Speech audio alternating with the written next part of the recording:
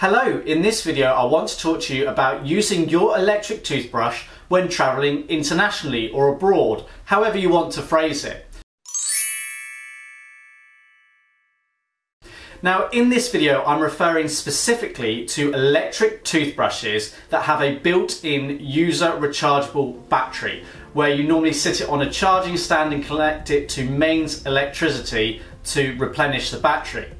Now the reality of the situation is most electric toothbrushes can be used internationally, but there's a few things that you need to be aware of when you're actually travelling and taking your toothbrush or your charging stand with you.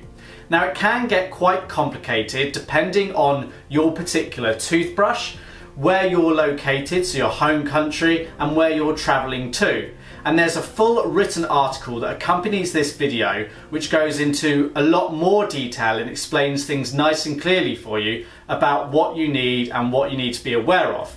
But here are a few of the quick things that you need to consider when travelling with your electric toothbrush. So the big issue with taking your toothbrush and charging stand with you is the voltages differ around the world, as do the power adapters used around the world and in different countries. And it depends on the country, their voltage and power outlets as to what the conditions and rules set are for you and using your electric toothbrush there. Now a quick reference check is by looking at the base of your charging stand that came with your toothbrush. Usually this provides you with some clear information to help guide you in the right direction. So I'm looking at this primarily from a UK standpoint at the moment.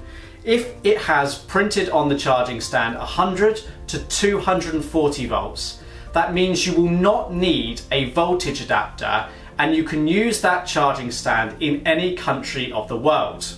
You may, however, need a plug adapter. So whilst you won't need a voltage adapter, you may need a plug adapter to convert the socket or the power plug on your charging stand to be the appropriate one for the country that you're travelling to. So in the UK, for example, we have 2-pin plugs, but if I was travelling to the US, I'd need to have an adapter to change that to a 2-pin US plug as opposed to the 2-pin UK plug. If it's got printed on the base of the charging stand 220 to 240 volts, you're unlikely to be able to actually use that across the world. You're gonna need a voltage converter. If it's got 220 to 240, you're going to be able to use that in most European countries, but there's going to be a lot of international countries such as the US and Canada where you will need that voltage converter. You may also need a plug adapter depending on the country that you're travelling to. So in the case of a UK electric toothbrush that supports only 220 to 240 volts, I would need a voltage adapter to allow me to use it on the lower voltage US power supply, and I'd also need a plug adapter to convert the 2-pin plug to the 2-pin US plug that is found in US power circuits.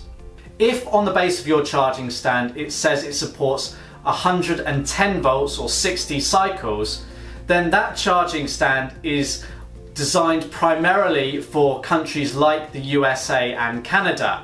And that would mean that if you're travelling to countries within Europe, you will need a voltage adapter, because in Europe they use a higher voltage than in US or Canada as an example.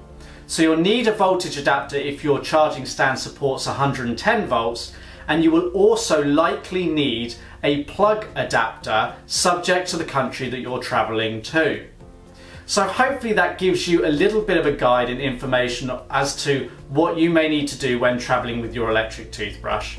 If you click the link in the description, there's an article that goes into a lot more detail and it explains it for you. And of course, if you have any questions, you can leave them in the comments below this video or on that article linked below. If you like this video, be sure to give it a thumbs up. Until next time, thanks for watching.